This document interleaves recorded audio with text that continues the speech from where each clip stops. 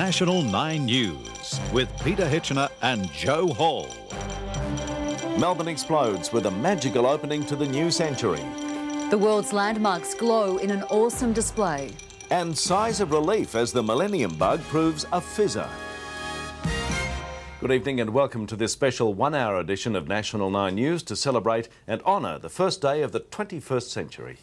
Also tonight, right on time, Melbourne's Millennium baby, tiny Jordan Darling, who arrived at 1 minute past midnight.